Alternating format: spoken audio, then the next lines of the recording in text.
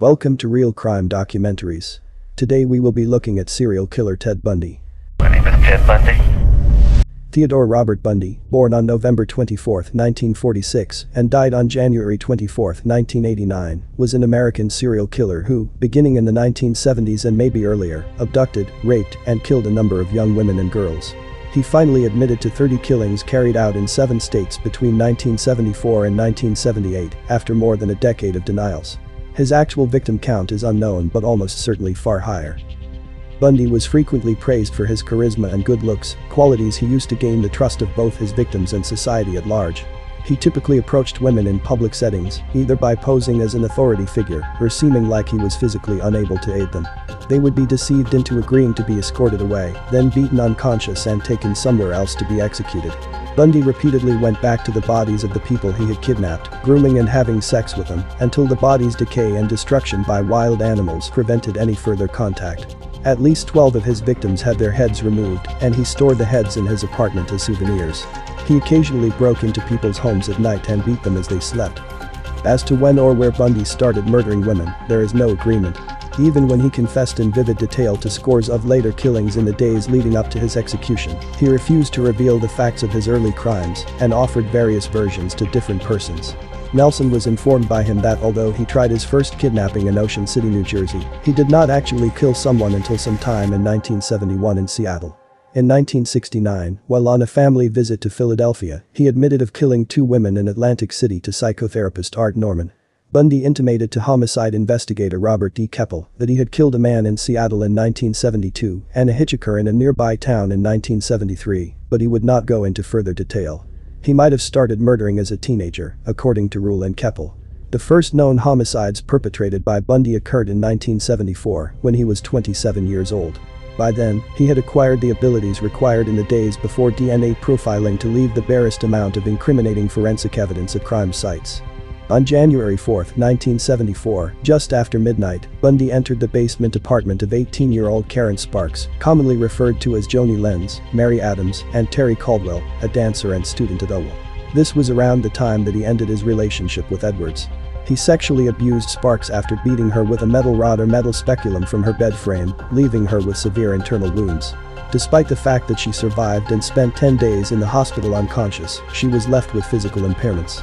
On February 1, early in the morning, Bundy broke into Linda Ann Healy's basement room. Healy was a Wonder graduate who provided skiers with morning radio weather reports. Unconscious after beating her, she was then dressed in blue jeans, a white top, and boots while being carried away. Female college students vanished during the first half of 1974 at a rate of roughly 1 per month. A jazz concert was being held on campus that day, but Donna Gail Manson, a 19-year-old student at the Evergreen State College in Olympia, Washington, 60 miles south of Seattle, never showed up. On April 17, Susan Elaine Rancourt, who attended Central Washington State College in Ellensburg, 110 miles south of Seattle, vanished as she was making her way to her dorm room. Later, 2 female Central Washington students came forward to describe encounters with a man wearing a sling who was requesting assistance carrying a load of books to his brown or tan Volkswagen Beetle. One of these encounters occurred the night of Rancourt's disappearance, and the other occurred 3 nights earlier. Roberta Kathleen Parks left her Oregon State University dorm in Corvallis, 260 miles south of Seattle, on May 6 in order to meet friends for coffee at the Memorial Union, but she never showed up. Seattle and King County investigators became more worried.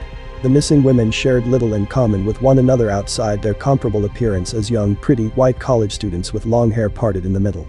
There was also little in the way of physical evidence. Brenda Carroll Ball, 22, vanished on June 1 while she was leaving Burion's Flame Tavern, which is close to Seattle-Tacoma International Airport. She was last observed conversing with a brown-haired male who had his arm in a sling in the parking lot. Georgianne Hawkins, a University of Washington student, went missing early on June 11 while crossing the street from her sorority home to her boyfriend's dorm. 3 Seattle homicide detectives and a criminalist searched the entire alleyway on their hands and knees the following morning without discovering anything. Afterwards, Bundy admitted to Keppel that he had lured Hawkins to his car and used a crowbar to strike her senseless. He handcuffed her, drove her 20 miles east of Seattle to Issaquah, where he strangled her and spent the entire night with her corpse. The following morning, he went back to the Owell and, in the midst of a significant crime scene investigation, found and took Hawkins' earrings and one of her shoes from the nearby parking lot where he had placed them and then left unnoticed. According to Keppel, it was a daring feat that still astounds police today. Bundy claimed that 3 times were spent visiting Hawkins' grave. After Hawkins' disappearance was made public, witnesses spoke up to say they saw a man in an alleyway behind a nearby dorm the night she vanished. He was attempting to carry a briefcase while using crutches and a leg cast. According to one woman, the man asked her to assist him in carrying the case to his light brown Volkswagen Beetle. Bundy authored a booklet for women on rape prevention while he was employed at the Seattle Crime Prevention Advisory Committee as the assistant director in Olympia during this time. Afterwards, he was employed by the Department of Emergency Services, a state government body charged with the investigation of the disappearances of the women. Carol Ann Boone, a twice-divorced mother of 2 who would play a significant role in the closing stage of his life 6 years later, was someone he met and started dating at the day. News of the heinous assault on Sparks and the 6 missing women was widely reported in newspapers and on television throughout Oregon and Washington. People became more fearful, and the number of young ladies hitchhiking decreased significantly. Law enforcement authorities came under increasing pressure, but they were greatly hamstrung by the lack of tangible proof. Officers refused to give media the scant information they had because they thought it may jeopardize their investigation. Other commonalities amongst the victims included the fact that they always vanished at night, frequently close to active construction sites, and within a week of midterm or final exams. All of the victims were last seen wearing slacks or blue jeans, and numerous crime locations featured sightings of a man driving a brown or tan Volkswagen Beetle while carrying a caster sling. The killings in Oregon and Washington came to a head on July 14 when 2 women were kidnapped in broad daylight from a busy beach at Lake Sammamish State Park in Issaquah. 4 female witnesses described a handsome young man with a soft accent, possibly Canadian or British, wearing a white tennis attire and having his left arm in a sling. He identified himself as Ted and asked for assistance in getting a sailboat out of his tan or bronze Volkswagen Beetle. 3 of them declined. Cindy Sebenbum, Patricia Ann Turner, and Jacqueline Plischke. 1, Janice Graham, followed him to his car but turned around when she saw there was no yacht there. 3 more witnesses saw him approach Janice Ann Ott, 23, a probation caseworker at the King County Juvenile Court, and witnessed her leave the beach in his company. He told her the sailboat narrative. Denise Marie Naslund, a 19-year-old studying to be a computer programmer, left a picnic 4 hours later to use the restroom and never came back. Bundy admitted to William Hagmeyer and Stephen Michaud that Ott was alive when he returned with Naslund and that he had made the other witness the killing of the other under duress, but he later denied it in an interview with Lewis on the day before his execution. After King County Police had a complete description of their suspect and his vehicle, they distributed flyers around the Seattle region. Regional newspapers and local television stations both ran a composite sketch. The profile, the sketch, and the car were all recognized by Kloepfer, Rule, a DES employee, and a psychology professor, who suggested Bundy as a potential suspect. However, detectives who were receiving up to 200 tips per day thought it unlikely that a well-groomed law student with no adult criminal record could be the perpetrator. 2 miles east of Lake Sammamish State Park in Issaquah, 2 grouse hunters discovered Ott and Naslund's skeletal remains on September 6. Later, Bundy determined that the extra femur and many vertebrae at the scene were really Hawkins. On Taylor Mountain, where Bundy frequently walked, just east of Issaquah, forestry students from Green River Community College found the skulls and mandibles of Healy, Rancourt, Parks, and Ball 6 months later. The remains of Manson were never found. Bundy left Kloepfer in Seattle after receiving a second admittance to the University of Utah Law School in August 1974. He dated at least a dozen other women while still calling Kloepfer frequently. He was dismayed to learn that the other students had some intellectual aptitude that he did not, as he reread the first-year law curriculum. The lectures were utterly beyond his comprehension. It was a huge letdown for him, he admitted. The following month saw the start of a fresh wave of killings, including 2 that wouldn't be revealed until Bundy admitted to them just before his death. He raped and strangled an unnamed hitchhiker in Idaho on September 2 and either dumped the body right away in a river or came back the next day to take pictures and dismember it. He kidnapped Nancy Wilcox, 16, on October 2 in Holiday, Utah, a Salt Lake City enclave. Around 200 miles south of Holiday, Bundy told authorities that her bones were buried close to Capitol Reef National Park, but they were never discovered. The 17-year-old daughter of the Midvale, a different neighborhood of Salt Lake City, police chief, Melissa Ann Smith, vanished on October 18 after leaving a pizzeria. 9 days after she vanished, her naked body was discovered in a neighboring mountainous area. A post-mortem test revealed that she may have survived for up to 7 days after that. 136 a 17-year-old girl named Laura Ann Ain vanished on October 31 in Lehi, Utah, 25 miles to the south, after leaving a cafe shortly after midnight.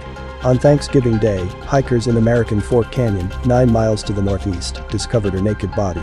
Both girls had suffered from beatings, rapes, sodomizations, and nylon stocking strangulations. Years later, Bundy spoke of the post-mortem procedures he performed on the bodies of Smith and Ain, including shampooing their hair and applying cosmetics. In the late afternoon of November 8, less than a mile from the Midvale restaurant where Smith was last seen, Bundy got in touch with 18-year-old phone operator Carol Derrinch at Fashion Place Mall in Murray. Officer Roseland of the Murray Police Department introduced himself and informed Derrinch that someone had attempted to break into her car. To make a complaint at the station, he requested her to go with him. Bundy quickly pulled over into the shoulder and made an attempt to handcuff her after Derrinch pointed out that he was traveling on a road that didn't lead to the police station. He unintentionally secured both handcuffs on the same wrist during their struggle, allowing Derrinch to unlock the car door and flee. Deborah Jean Kent, a 17-year-old student at Viewmont High School in Bountiful, which is 20 miles north of Murray, vanished later that evening after leaving the school's theater show to pick up her brother. Police were informed by the theater instructor at the school and a student that a stranger had requested them all to come out to the parking lot to identify an automobile. The same man was later noticed pacing at the back of the auditorium by a different student, and the drama teacher eventually caught him again just before the play ended. Investigators discovered a key outside the theater that allowed them to release Derrinch from his restraints. In November, Cloakford made a second call to King County Police after learning that young women were going missing in areas around Salt Lake City. She was thoroughly questioned by Serious Crime Section Detective Randy Hergesheimer. In the King County hierarchy of suspicion by then, Bundy had significantly increased, but the Lake Sammamish witness believed to be most dependable by detectives didn't recognize him from an image lineup. Cloakford confirmed her suspicions over the phone to the Salt Lake County Sheriff's Office in December. Although Bundy's name was added to their list of suspects, there was no reliable forensic evidence connecting him to the crimes in Utah at the time. After finishing his final examinations, Bundy traveled back to Seattle in January 1975, where he spent a week with Cloakford, who kept a secret from him that she had reported him to the police 3 times. She planned a trip to Salt Lake City in August to see him. Bundy moved a large portion of his criminal enterprise from his Utah headquarters to Colorado in 1975. 400 miles south of Salt Lake City, in Snowmass Village, at the Wildwood Inn, now the Wildwood Lodge, a registered nurse named Karen Eileen Campbell, 23, vanished as she was making her way down a well-lit hallway to her room on January 12. A month later, her naked body was discovered next to a dirt road not far from the resort. Her body also showed significant cuts from a sharp weapon. She had been slain by blows to the head from a blunt instrument that left recognizable linear groove depressions on her skull. Julie Cunningham, a 26-year-old ski instructor from Vail, vanished on March 15 as she was on her way from her apartment to a dinner meeting with a friend, 100 miles northeast of Snowmass. Afterwards, Bundy admitted to Colorado police that he approached Cunningham on crutches, asked her to assist him take his ski boots to his car, clubbed her, chained her, and then strangled her at a second location close to Rifle, 90 miles west of Vail. He traveled from Salt Lake City to see her remains 6 hours later, after a few weeks had passed. On April 6, while cycling to her parents' house in Grand Junction, Colorado, Denise Lynn Oliverson, 25, vanished. Her bicycle and sandals were later discovered beneath a viaduct close to a railroad overpass. Lynette Dawn Culver, 12, was enticed by Bundy from Alameda Junior High School in Pocatello, Idaho, 160 miles north of Salt Lake City, on May 6. He murdered her by drowning her in his hotel room before dumping her remains in a river, perhaps the Snake River, north of Pocatello. 3 of Bundy's co-workers from the Washington State DES, including Boone, visited him in Salt Lake City in the middle of May and stayed for a week in his apartment. He then spent a week in Seattle with Cloakford in the beginning of June, when they talked about being married the Christmas after that. Likewise, Cloakford made no mention of her several conversations with Salt Lake County and King County officials. Neither Bundy's prolonged connection with Boone nor his contemporaneous involvement with a Utah law student described variously as Kim Andrews or Sharon Auer were publicized. Susan Curtis disappeared on June 28 from the Brigham Young University campus in Provo, Utah, which is located 45 miles south of Salt Lake City. Bundy's final confession, which was taped just before he entered the execution chamber, contained details of her murder. It was never possible to find the remains of Wilcox Kent, Cunningham, Oliverson, Culver, and Curtis. Bundy was baptized into the Church of Jesus Christ of Latter-day Saints in August or September 1975, although he did not actively participate in church activities and disregarded the majority of church rules. Once he was found guilty of kidnapping in 1976, the LDS Church would subsequently excommunicate him. When questioned about his preferred religion following his incarceration, Bundy replied, Methodist, citing his upbringing. Investigations into the murder spree in the Pacific Northwest that stopped as abruptly as it had begun were still ongoing in Washington state. They turned to the then innovative tactic of creating a database in an effort to make sense of an overwhelming amount of data. As the only one accessible, they employed the King County Parallel Computer, a big primitive machine by modern standards. They searched the computer for coincidences after entering the several lists they had assembled, including classmates and associates of each victim, Volkswagen owners named Ted, known sex offenders, and more. Out of thousands of names, 26 appeared on 4 lists, with Ted Bundy being one of them. Bundy was also included on the detectives' personally generated list of their 100 greatest suspects. When word of his arrest arrived from Utah, he was literally at the top of the pile of suspects. Officer Bob Hayward of the Utah Highway Patrol detained Bundy on August 16, 1975, in Granger, another suburb of Salt Lake City. In the early morning hours, Hayward saw Bundy driving through a neighborhood in his Volkswagen Beetle before spotting the patrol cruiser and escaping quickly. He looked around the VW and saw that the front passenger seat had been taken out and put on the back seats. He discovered other items that at first glance appeared to be burglary tools, including a ski mask, a second mask made out of pantyhose, a crowbar, handcuffs, trash bags, a coil of rope, and an ice pick. The handcuffs were something he had discovered in a dumpster, according to Bundy, and the other items were standard home stuff. The ski mask was for skiing. But Detective Jerry Thompson remembered Bundy's name from Klopfer's phone call a month later, and a similar suspect and automobile description from the November 1974 Derringe kidnapping. Police discovered a flyer for the Viewmont High School play in Bountiful, where Kent vanished, and a map to Colorado ski resorts with a checkmark beside the Wildwood Inn when searching Bundy's apartment. Bundy was released on his own recognizance because the police lacked sufficient evidence to hold him. Nevertheless, Bundy claimed that a concealed cache of Polaroid pictures of his victims which he later destroyed after being freed had eluded the searches. The Salt Lake City police put Bundy under constant observation, and Thompson and 2 other detectives took a flight to Seattle to speak with Klopfer. She claimed that in the year before Bundy moved to Utah, she had found items in both Bundy's apartment and her home that she couldn't explain. Crutches, a bag of plaster of Paris that he admitted stealing from the pharmacy, and a meat cleaver that was never used for cutting meat were among these things. A bag full of women's clothing, a pair of surgical gloves, and an Asian knife in a wooden case that he kept in his glove box were other items. Since Bundy was always in debt, Klopfer believed that practically everything of value that Bundy owned had been stolen. When she challenged him about a new TV and stereo, he threatened to break her neck if she told anyone. She claimed Bundy grew extremely agitated if she even considered cutting her long, middle-parted hair. Sometimes, when she woke up in the middle of the night, he was looking at her body with a flashlight under the blankets. He frequently took her Volkswagen Beetle, which he kept in the trunk for safety, and taped a lug wrench halfway up the handle. The investigators determined that neither the day Ott and Naslund were kidnapped from Lake Sammamish State Park, nor any of the evenings that the victims from the Pacific Northwest had gone missing. Bundy had not been there with Klopfer.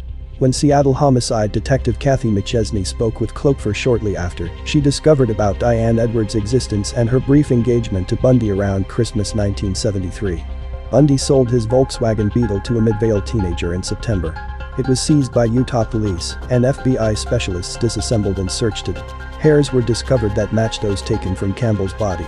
Eventually, they discovered hair fragments that were microscopically indistinguishable from Smith's and Derringe's. The discovery of hair strands matching 3 distinct victims who had never met one another in a single car, according to FBI lab specialist Robert Neal, would be a coincidence of mind-boggling rarity. On October 2nd, investigators lined up Bundy. Witnesses from Bountiful identified him as the foreigner in the Viewmont High School auditorium, and Derringe recognized him right away as Officer Roseland. In the Derringe case, there was more than enough evidence to accuse him of aggravated kidnapping and attempted criminal assault, but not enough to connect him to Kent, whose body was never discovered. He was granted freedom on a $15,000 bail, which was covered by his parents. He resided in Klopfer's home in Seattle for the majority of the time between his arrest and trial. Police in Seattle kept him under close observation, despite not having enough evidence to charge him in the deaths that occurred in the Pacific Northwest. According to Klopfer, so many unmarked police cars began up that it sounded like the start of the Indy 500 when Ted and I stepped out onto the porch to go somewhere. In November, 30 detectives and prosecutors from 5 states convened in Aspen, Colorado, where the 3 main Bundy investigators, Jerry Thompson from Utah, Robert Keppel from Washington, and Michael Fisher from Colorado, exchanged information. Officials concluded that more concrete evidence would be required before Bundy could be prosecuted with any of the murders, even though they left the meeting, later known as the Aspen Summit, sure that he was the murderer they were looking for. Bundy was put on trial for the kidnapping of Derringe in February 1976. He forfeited his right to a jury on the recommendation of his lawyer, John O'Connell, because of the controversy surrounding the case. He was convicted guilty of kidnapping and assault by Judge Stuart Hanson Jr. following a 4-day bench trial and a weekend of deliberation. He was given a prison term of 1 to 15 years at Utah State Prison in June. He was placed in solitary confinement for many weeks after being discovered hidden in the bushes in the prison yard, carrying an escape package that included a social security card, road atlases, and airline itineraries. Colorado authorities accused him of killing Campbell later that month. He first resisted extradition, but in January 1977 he waived the process and was sent to Aspen. During a preliminary hearing, Bundy was driven 40 miles on June 7, 1977, from the Garfield County Jail in Glenwood Springs to the Pitkin County Courthouse in Aspen. The judge released him from having to wear handcuffs or leg shackles since he had chosen to act as his own attorney. He requested to use the courthouse's law library during a break to conduct research for his case. He opened a window and fell to the earth from the second story while hidden from his guard's eyes behind a bookcase, breaking his right ankle on impact. As barricades were being set up on Aspen's outskirts, Bundy discarded his outer layer of clothing and limped through the town. He then went southward to Aspen Peak.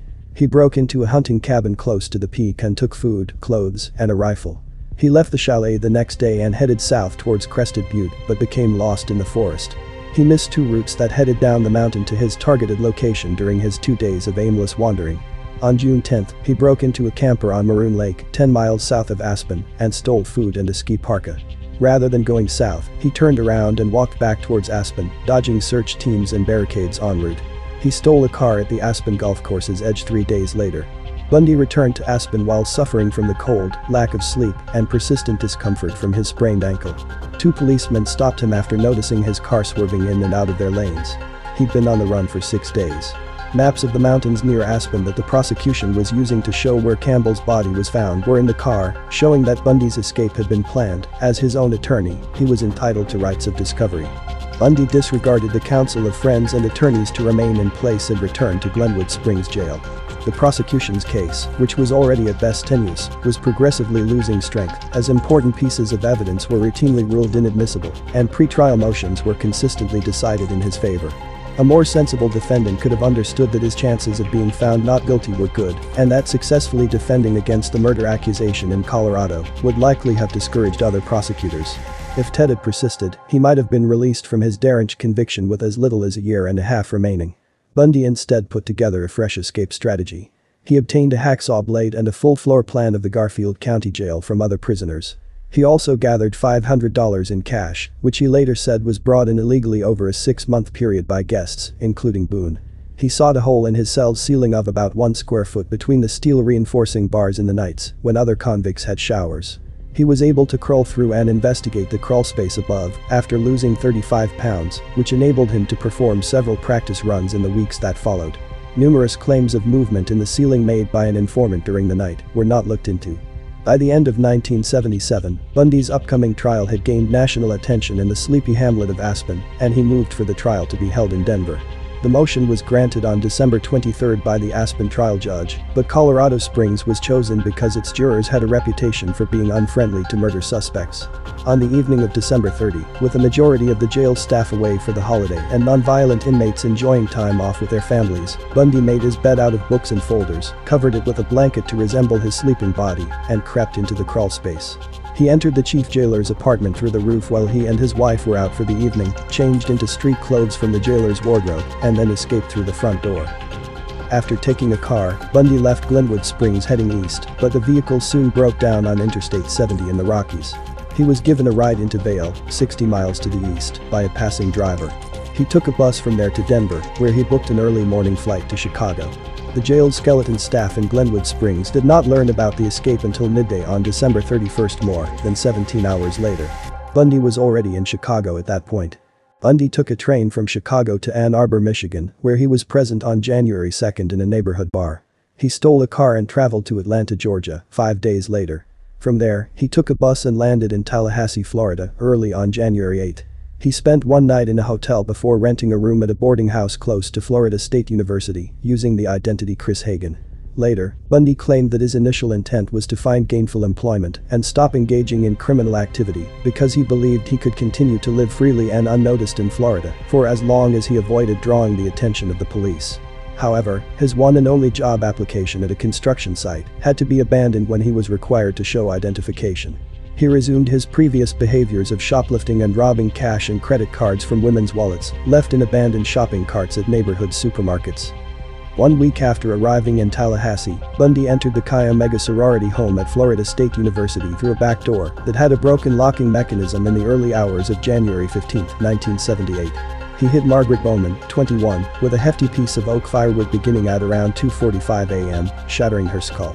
Next, after ripping her panties off violently enough to cause friction burns on one of her thighs, he garroted her with a nylon stocking. After killing Bowman, he crossed the hall and went straight into the bedroom of Lisa Levy, 20, where he beat her until she was unconscious and strangled her. Bundy bit into Levy's left buttock and through one of her nipples, almost severing it from her right breast, in what would later be considered one of the most important pieces of evidence against him at his trial. He raped her vaginally and anally in a brutal attack that tore her internal organs, using a bottle of hair mist that Levy had in her room. He attacked Kathy Kleiner and Karen Chandler in an adjacent bedroom, fracturing Kathy Kleiner's jaw and severely lacerated her shoulder. Karen Chandler also sustained a concussion, a broken jaw, tooth loss, and a crushed finger. Kleiner claimed that the reason Chandler and Kleiner were able to escape the attack was because car headlights illuminated the inside of their room and scared the assailant away. Nita Neary, a sorority sister, entered via the back door as Bundy fled the scene and caught him in the act. Detectives in Tallahassee discovered that the 4 assaults occurred in a span of less than 15 minutes, in close proximity to more than 30 witnesses who were oblivious to anything. Not long after Bundy's rampage, police gathered at the sorority house and started looking into the situation. Initially, people mistook Levy's bite mark for a gunshot wound and thought there had been a shooting at the sorority home due to the puncture wound through her nipple. Levy initially survived the attack despite being critically hurt and unconscious, however he passed away shortly after while being transported to the hospital. Bundy traveled to a duplex 8 blocks away within the hour, put on a handmade pantyhose mask with holes cut out for him to look through, and then approached the apartment's basement window and went through it while it was dark. Around 4 a.m., Bundy saw FSU student Cheryl Thomas asleep in her bed and attacked her savagely, dislocating her shoulder and breaking her jaw and skull 5 times. Her dance career was ended by irreversible hearing loss and harm to her equilibrium. For some reason, Bundy took off his mask and threw it on the mattress. Thomas's neighbors in the nearby rooms heard the commotion and called the police, who arrived to find her laying in bed severely battered. The authorities discovered a semen stain on the bed, in addition to the mask he had left behind, which included hairs similar to Bundy's in class and characteristic. But there was no proof of a sexual assault. Law enforcement was baffled by the timing of Bundy's attack on Thomas, with Sheriff Ken Katsaris originally expressing shock and skepticism that the same person would strike again in such a short period of time. On February 8, Bundy took an FSU van that had been stolen 150 miles east to Jacksonville. Leslie Parmenter, 14, the daughter of the Jacksonville Police Department's chief of detectives, was in a parking lot when he approached her. He introduced himself as Richard Burton, fire department, but withdrew when Parmenter's older brother confronted him. He traveled 60 miles westward to Lake City that afternoon. The next day at Lake City Junior High School, 12-year-old Kimberly Diane Leach was asked by a teacher to go to her homeroom to get a lost pocketbook. She never came back to class. Her partially mummified bones were discovered 7 weeks later, 35 miles northwest of Lake City, in a pig farrowing shed close to Suwannee River State Park, following a thorough search. Experts in forensics believed that Leach had been sexually assaulted before having her throat slashed. On February 12, Bundy stole a car and left Tallahassee, traveling through the Florida Panhandle, as he ran out of money to pay his past due rent and grew increasingly concerned that the authorities were pursuing him. He was apprehended by Pensacola police officer David Lee 3 days later at around 1 a.m. after a wants and warrants check revealed his Volkswagen Beetle had been stolen. Bundy kicked Lee's legs out from under him and fled after learning he was being arrested. Lee chased after him and tackled him after firing 2 warning bullets. Before the officer managed to overpower and arrest Bundy, the two engaged in a battle for Lee's gun. 3 sets of female FSU student IDs, 21 stolen credit cards, and a stolen television were all found in the stolen car. The disguise used by Richard Burton, fire department in Jacksonville, was later determined to be a pair of plaid slacks and a pair of dark-rimmed non-prescription glasses that were also discovered. Unaware that he had just apprehended one of the FBI's 10 most wanted fugitives, Lee was transporting his suspect to jail when he overheard Bundy saying, "I wish you had murdered me." In June 1979, Bundy was put on trial for the Chi Omega murders and assaults after the trial's location was changed to Miami. The trial was the first to be broadcast nationwide on American television and was covered by 250 reporters from 5 different countries. Although there were 5 court-appointed counsel present, Bundy once more handled the majority of his own defense. He sabotaged the entire defense effort from the beginning out of spite, distrust, and grandiose delusion, Nelson later remarked. Ted was accused of murder and could receive the death penalty, but all that mattered to him, it seemed, was being in command. A pre-trial plea agreement was reached, according to Mike Minerva, a Tallahassee public defender and member of the defense team, in which Bundy would admit to killing Levy, Bowman, and Leach in exchange for a set sentence of 75 years in prison. According to one report, prosecutors were open to a compromise since they had a very strong chance of losing a trial. Bundy, on the other hand, considered the plea agreement as a tactical maneuver that would allow him to submit his plea and then wait a few years for witnesses to pass away, move on, or recant their testimony, as well as for evidence to break down or go missing. He may pursue a post-conviction request to throw aside the plea and get an acquittal once the prosecution's case against him had deteriorated beyond repair. But at the last minute, Bundy rejected the offer. He came to the realization that he would have to confess his crime in front of everyone, Minerva added. He just wasn't able to accomplish it. Bundy began a series of interviews with Stephen Mitchell and Hugh Ainsworth soon after the Leach trial ended and the protracted appeals process got underway. He started disclosing information about his crimes and mental processes for the first time, primarily speaking in the third person to avoid the stigma of confession. As Bundy described his career as a thief, Klopfer's long-held hunch that he had stolen almost everything of value from him was confirmed. The biggest reward for me, he continued, was actually having what I had stolen. I thoroughly liked possessing something that I had sought after and gotten. Possession turned out to be a significant factor in both rape and murder cases. He claimed that sexual assault satisfied his desire to completely possess his victims. He initially murdered his victims as a matter of convenience to eliminate the prospect of being caught. However, later on, murder became a part of the adventure. The taking of a life, he claimed, was the ultimate possession. The actual possession of the remains follows. Bundy also shared information with FBI Behavioral Analysis Unit Special Agent William Hagmaier. Hagmaier was astounded by Bundy's deep, even supernatural delight from killing. Hagmaier recalled, he explained that after a while, murder is not only a crime of lust or violence. It takes possession of it. The places where you kill them or leave them become precious to you, and you will always be pulled back to them. They are part of you. The victim becomes a part of you. You two are forever one. Hagmaier was informed by Bundy that he initially saw himself as an impulsive and amateur killer, before transitioning into what he called his prime or predator phase around the time of Healy's murder in 1974. Notwithstanding the fact that he never officially acknowledged killing, this meant that he started doing it well before 1974. 2 hacksaw blades were concealed in Bundy's cell when prison authorities searched it in July 1984. One of the cell's windows had a steel bar that had been entirely sawed through at top and bottom and put back in with a homemade soap-based glue. When guards discovered an illicit mirror a few months later, Bundy was sent to a new cell. Shortly after, he was accused of a disciplinary offense for having unapproved correspondence with John Hinckley Jr., a notorious felon. In an attempt to aid with the continuing search in Washington for the Green River Killer, subsequently identified as Gary Ridgway, Bundy got in touch with Keppel in October 1984 and offered to impart his alleged knowledge of serial killer psychology. Bundy was interviewed by Keppel and Green River Task Force Detective Dave Reichard, but Ridgway evaded capture for an additional 17 years. After working with Mitch O on another analysis of the interview materials, Keppel produced a thorough description of the Green River interviews.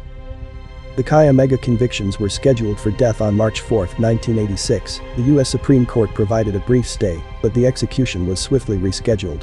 The full extent of Bundy's crimes, including what he did to some of his victims after they died, were ultimately revealed to Hagmaier and Nelson in April, just after the new date, July 2, was announced. He said that he frequently returned to the secondary murder scenes of Taylor Mountain, Issaquah, and other locations to lie with his victims and engage in sex activities with their bodies before putrefaction forced him to stop. In some instances, he spent the entire night while driving several hours each way. In Utah, he constantly washed Ames' hair and put cosmetics on Smith's dead face. He said to Hagmaier, "If you've got time, they can be anything you want them to be." He used a hacksaw to cut off the skulls of perhaps 12 of his victims, and at least one group of the severed heads, likely the 4 later discovered on Taylor Mountain, Rancourt, Parks, Bowl, and Healy, was kept in his apartment before being disposed of. Less than 15 hours before the scheduled July 2 execution, the 11th Circuit Court of Appeals stayed indefinitely and remanded the Chi Omega case for review on a number of technicalities, including Bundy's capacity to stand trial and an incorrect instruction by the trial judge during the penalty phase, requiring the jury to decide between life in prison and the death penalty that, in the end, were never resolved. The Leach sentence was then scheduled to be executed on November 18. On November 17, the 11th Circuit Court issued a stay. Despite the dissents of Justices Thurgood Marshall and William J. Brennan Jr., the Supreme Court declined to revisit the 11th Circuit's decision against Bundy in December 1988. After that last refusal, a firm execution date of January 24, 1989, was declared shortly after. For a case involving capital murder, Bundy's progress through the appellate courts had been extraordinarily quick. Contrary to common assumption, Bundy was hurried through the legal system as quickly as possible. Even the prosecutors admitted that Bundy's attorneys never used delay strategies. Although Ted Bundy's execution appeared to be taking longer than expected, Ted Bundy was actually close to being executed. After exhausting all appeals, Bundy decided to be open and honest with the authorities because he had no reason to continue to try to cover up his crimes. He admitted to Keppel that he was responsible for all 8 of the murders in Oregon and Washington, for which he was the main suspect. He described 2 more fatalities in Oregon and 2 more in Washington who were previously unknown, if indeed he ever knew their identities. Manson's body was the 6th, he claimed, but her head was burned in Cloakford's fireplace. Keppel remarked, he detailed the Issaquah murder scene, and it was almost as if he had just been there. Ott, Naslund, and Hawkins' bones were discovered there. As if he could see everything. Having spent so much time there, he was enamored with the idea. Simply said, he is always completely preoccupied with murder. Nelson had similar thoughts. The blatant misogyny of his actions, as well as his obvious rage against women, astounded her, she noted. He had no empathy at all since he was so preoccupied with the facts. His life's work consisted of killings. Bundy admitted to committing multiple further homicides, including several that the police were unaware of, to detectives from Idaho, Utah, and Colorado. He explained that he could bring his victims back to his apartment in Utah so that he could reenact scenes from detective magazine covers. It didn't take long for a new ulterior plan to become clear. By withholding key information, he hoped to secure yet another stay of execution. He acknowledged there are more buried bones in Colorado, but he made no further comment. The new plan, which was quickly called Ted's Bones for Time plot, did little to provide fresh specific information and instead served to strengthen the authorities' desire to see Bundy killed on schedule. When he provided specifics, nothing was discovered. This was seen by Colorado investigator Matt Linville as a contradiction between the killer's wish to maintain complete possession, the only person who knew his victims' exact resting places, and his desire to delay his execution by disclosing information. Bundy supporters started pushing for the only available option, executive clemency, after it became evident that no additional stays would be granted by the courts. In order to allow Bundy time to provide further details, Diana Weiner, a young Florida lawyer and Bundy's final rumored love interest, requested that the relatives of many Colorado and Utah victims petition Florida Governor Bob Martinez for a postponement. Everyone objected. According to Nelson, the families already thought the victims were dead and that Ted had killed them. They were not in need of his admission. Martinez made it clear that he would not consent to any additional delays. He told reporters, "We are not going to allow the system to be corrupted. It's terrible that he would bargain for his life over the bodies of victims." Boone defended Bundy's innocence during each of his trials and felt very betrayed by his admission of guilt. On the morning of his execution, she returned to Washington with her daughter but declined to take his call. She was harmed by his friendship with Diana Weiner, and she was devastated by his unexpected, sweeping disclosures in his final days, according to Nelson. At Bundy's final discussions with detectives, Hagmaier was there. He spoke of suicide on the night before his execution. According to Hagmaier, he did not want to give the state the gratification of witnessing him die. On January 24, 1989, at 7:16 a.m. Eastern Standard Time, Bundy was put to death in the Reifert electric chair. His final words were, "Jim and Fred, I'd like you to offer my love to my family and friends," spoken to his lawyer Jim Coleman and Methodist pastor Fred Lawrence. As Bundy was put to death, hundreds of celebrators gathered in a pasture across from the prison to sing, dance, and light fireworks. They then cheered as the white hearse carrying Bundy's body left the facility. In accordance with his wishes, he was cremated in Gainesville, and his ashes were dispersed to an unidentified place in the Cascade Range of Washington state. Bundy was a very well-prepared and cunning criminal who exploited his in-depth understanding of law enforcement tactics to avoid detection and capture for years. His crime scenes were spread out across a wide area, and before it became evident that multiple investigators in various jurisdictions were pursuing the same suspect, his victim count had reached at least 20. The two relatively quiet assault methods Bundy preferred were blunt trauma and strangling, both of which could be carried out using everyday objects. He purposely stayed away from guns because of the noise they made and the ballistics they left behind. He was a meticulous researcher who meticulously investigated his surroundings in quest of secure locations to seize and dispose of victims. He had a remarkable talent for discrediting tangible evidence. He frequently insisted during the years he tried to prove his innocence that neither his fingerprints nor any other unmistakable proof of his guilt was ever discovered at a murder scene. The fact that Bundy had essentially nameless physical characteristics and an odd chameleon-like capacity to modify his look nearly at will presented law enforcement with additional significant challenges. Early on, authorities protested that it was pointless to offer witnesses his photo because he appeared differently in almost every photograph ever taken of him. In person, the judge in the Derrance trial, Stuart Hansen Jr., observed that his expression would so shift his whole appearance that there were occasions when you weren't even sure you were looking at the same guy. He truly was a changeling. Bundy was well aware of this peculiar feature, and he took use of it by subtly altering his facial hair or haircut to dramatically change his image as needed. Using turtleneck shirts and sweaters, he covered his one prominent identifying feature, a dark mole on his neck. Even his Volkswagen Beetle was a challenge to identify. Witnesses gave varying accounts of its color, including metallic or non-metallic, tan or bronze, light brown or dark brown. According to FBI specialists, Bundy's method of operation developed over time and became more organized and sophisticated, as is characteristic of serial killers. Early on, it involved a violent attack with a blunt object on a sleeping victim after a late-night forcible entry. His selection of victims in crime scenes got more methodical as his methods developed.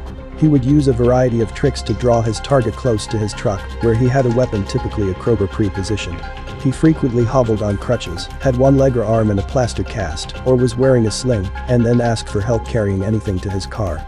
Bundy was thought to be attractive and charismatic, qualities he used to gain the trust of both his victims and others around him in daily life. According to Mitch O., Ted enticed girls the way a lifeless oak flower may deceive a honeybee. He used authority by posing as a police officer or firefighter when his good looks and charm were ineffective. Bundy would beat and pound them until he had them close to or inside his car, at which point he would cuff them. Then, after bringing them to a secondary location of his choosing, often one that was quite far away, he would rape them before strangling them with a gourd. The secondary location in the case of his victims in Utah would be his apartment complex. He reverted to targeting sleeping victims randomly towards the end of his rampage in Florida, maybe under the strain of being a wanted man. At secondary locations, Bundy would take the victim's clothing and burn it afterwards, or in at least one instance, Cunningham's, he would place the victim's clothing in a Goodwill Industries collection bin. He clarified that the clothes removal was ritualistic but also practical, because it reduced the possibility of leaving behind any traces of evidence at the crime scene that would lead to his identification. Ironically, a major incriminating link to the Leach murder was provided by a manufacturing fault in fibers from his own garment. He frequently returned to his secondary crime scenes to perform necrophilic behaviors and to groom or present the corpses. Other victims were discovered dressed in outfits they had never worn before or with nail varnish that their relatives had never seen. Many of Bundy's victims were captured on Polaroid photographs. He told Hagmeyer, "You don't want to forget it when you work hard to achieve something well." He explained to Keppel and Michaud that drinking a lot of alcohol was an essential component of his strategy. He needed to be extremely drunk when out hunting in order to significantly diminish his inhibitions and sedate the dominant personality he was afraid might stop his inner entity from acting on its impulses. All of Bundy's documented victims were white women, the majority of whom came from middle-class families. Most of them were college students, and the majority of them were between the ages of 15 and 25. It appears that he has never made contact with anyone he may have met before. Bundy said to Cloakford that he had purposefully avoided her, as he felt the power of his sickness swelling in him during their final chat before his death. Rule observed that the majority of the victims had long, straight hair that was parted in the center, just like Diane Edwards, the woman he subsequently became engaged to before she also rejected him. Rule hypothesized that Bundy's long-lasting spree was sparked by his hatred for his first lover, which led him to select victims who resembled her. They simply matched the broad requirements of being young and pretty, Bundy informed Ainsworth, dismissing this claim. Too many people have believed this nonsense that all the girls were alike, although practically everything about them was different physically. He did admit that while choosing his victims, youth and beauty were extremely crucial criterion. Rule was shocked and dismayed to learn that many sensitive, educated, nice young women had written or called to express their profound sadness over Bundy's death. Numerous people had written to him, each thinking that she was his only one, according to one of them. Many claimed that after his passing, they experienced nervous breakdowns. Rule stated that Ted hurt women even in death. They must acknowledge that they were duped by the master con artist in order to recover. They are lamenting the loss of an imaginary shadow figure. Bundy underwent a number of mental tests, and the results were inconsistent. Bipolar disorder was initially diagnosed by Dorothy Otno Lewis, a professor of psychiatry at the New York University School of Medicine and an expert on aggressive conduct. However, she later revised her opinion several times. Based on behaviors described in interviews and testimony from the court, she also suggested that Bundy might have multiple personality disorder. A great aunt saw an incident in which Bundy displayed one of these traits. She suddenly, mysteriously discovered herself afraid of her favorite nephew as they waited together at a dusk-darkened train station. She appeared to change into another unrecognizable person. He was now an unfamiliar person. Lewis cited a Tallahassee jail employee who described a comparable transformation. "He turned weird on me," he claimed. He had a metamorphosis, changing his body and face, and he noticed a faint odor coming from him.